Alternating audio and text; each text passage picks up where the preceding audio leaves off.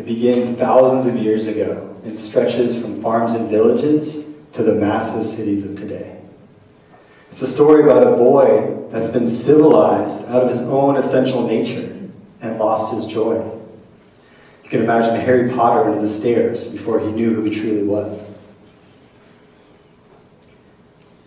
I'm talking about the masculine experience, as we've all had, and we've all been impacted by the limited box our fathers, brothers, uncles, men in our lives have been taught to stay in.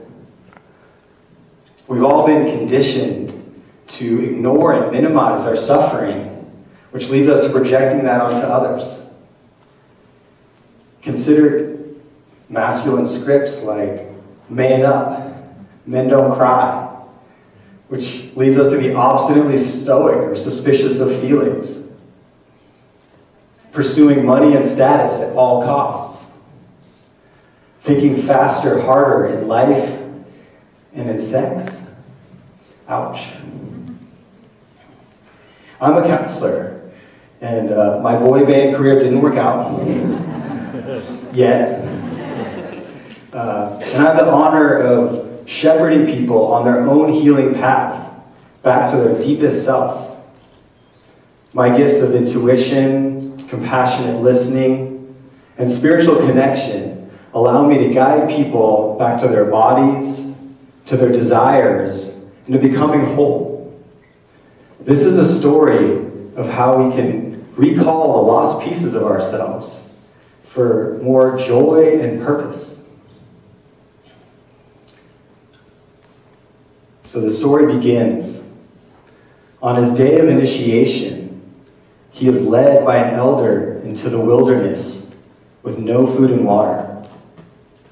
He leaves the comfort of his home and his family and faces the immensity of nature. The whirring and buzzing sounds all around, the darkness setting in, the unknown, the pangs of hunger, the fear, the cold, all of it. Finally, after days, he is summoned by the elders into a shared experience of a symbolic wounding, like a piercing or tattoo. He is initiated into the group and to life as a man. This initiation, he comes back home to the village as an integral part of the whole, not just a cog in some machine.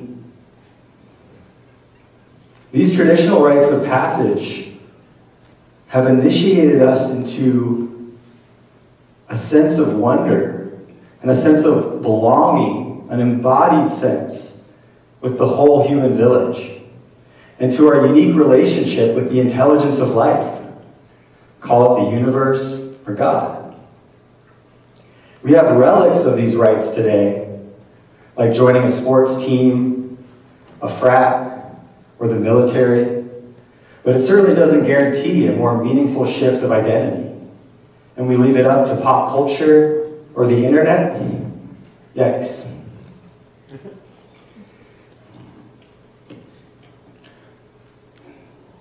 So, I want to tell you about the work that I get to do with men in my office. The work I get to do is to melt the armor in our bodies and psyches that has us feeling split off from ourselves. The question to ask is, has our modern culture failed to give us an integrated person? One who balances assertiveness with receptivity? What about a different world? There's another possibility emerging. One of an evolved, deep, sensual man, comfortable in his skin, able to take risks, honor boundaries, support himself and others, living with reverence for nature and willingness to stand up in the face of injustice. So by bringing focus and care to places we may not have gotten growing up, we can release stuck energy as we move through layer after layer of unresolved emotion. As we do this, we lighten our load and we access creativity, vitality, by recognizing that we may not have gotten our emotional needs met as children. We can internalize that as our own fault, or we can be kind to ourselves, like we would to our best friend. It takes courage to muster the courage to face loss and disappointment. But as we do, something magical happens. The ice melts, and all the energy expended in defending against our emotions like sadness or even too much joy gets released. We get to be us, all of us. I wish I learned how to process my emotions earlier on. As a teen, I felt when I was winning sports games or doing well in school, I was accepted, but I didn't feel like I could share where I was struggling. Fast forward to 22 years old, I found myself unemployed, insecure about my body and my future, and about to be a father. I didn't know what to do next. I felt frozen in place, like there was a knot in my stomach. I felt overwhelmed by the responsibilities of life. But I knew something had to change, and I made a commitment to myself to grow. I had to learn how to ask for help. I had to stop caring about looking like I had it all together and start sharing my ups and downs more openly. I didn't have the support of mentors or an initiation to support me, and I struggled with loneliness and not believing in myself as I made my way. But I started exploring my consciousness. I found yoga, and through that an opportunity to live with really great men. This changed my life.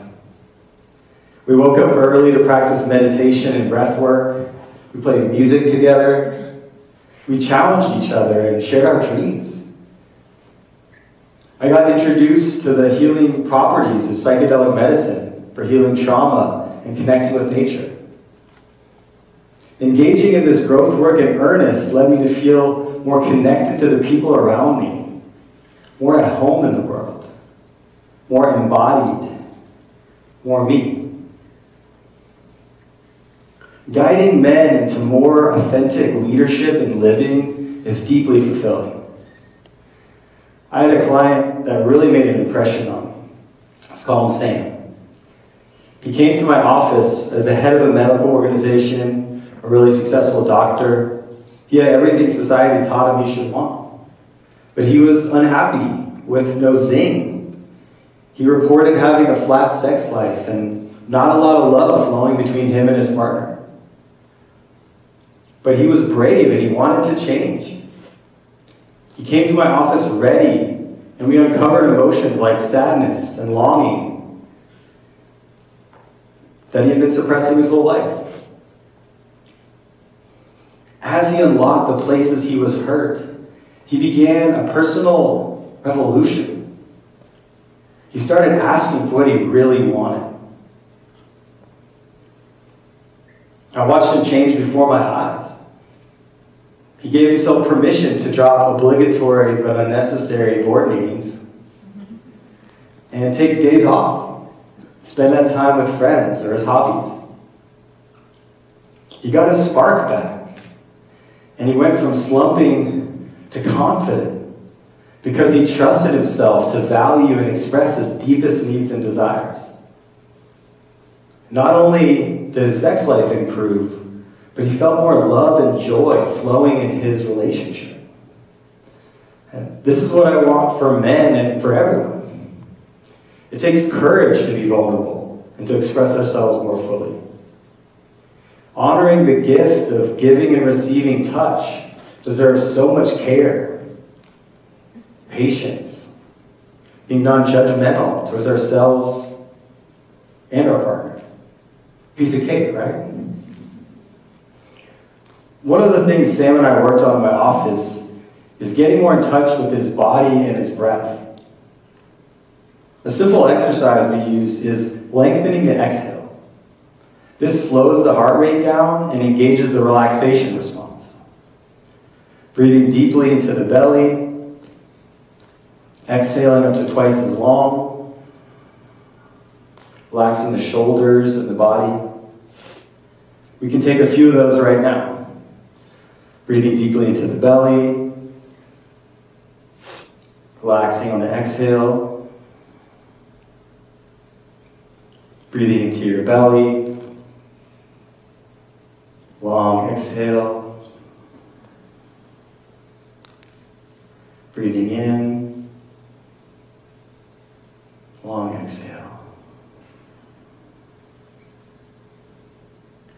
With mindful practice, we can release tension in our bodies and get more and more present.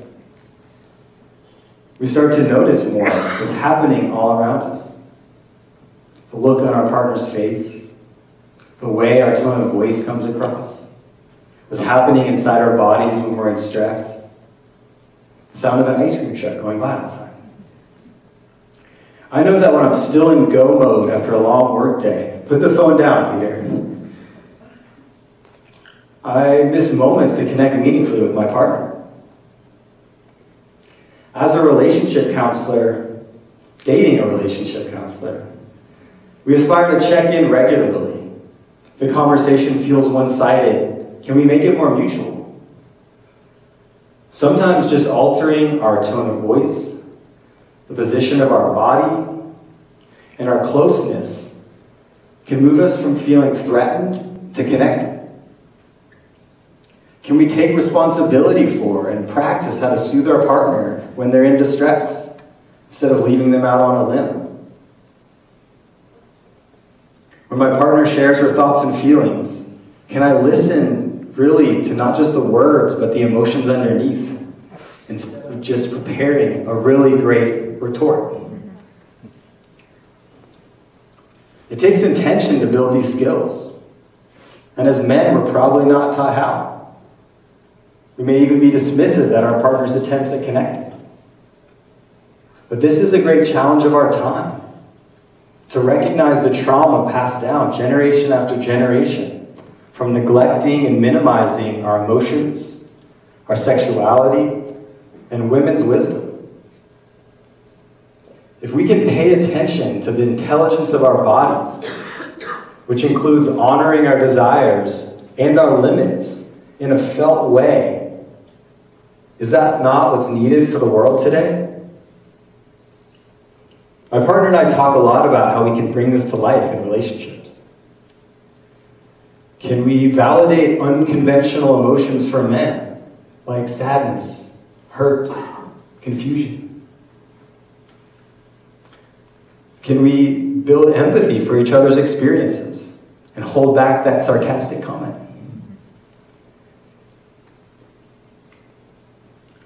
Let's embrace the complexity of our differences so we can build bridges across what divides us. Run that triathlon, start a business, protect your family. But you can also be receptive, relational, introspective. They're not mutually exclusive. Let's transcend this so-called civilized but disconnected man who's emotionally unavailable, with maybe external success, but not happiness. If you're struggling, I encourage you to reach out to one or two people who are close to you. Let them in on your world and see what happens. We end our story now with the initiated man sitting in a circle with men he trusts, able to speak powerfully and with care, willing to be challenged and also vulnerable, making time for his mission, his loved ones, and his self-expression. Men like my friend Michael, who's building schools that honor children's mental, emotional, and spiritual nature. Or Newper, who's building empathy for people passing on with dignity and support. Or Seth, who's creating creative solutions to cleaning up our oceans. These men inspire and challenge me to keep growing for myself and the world.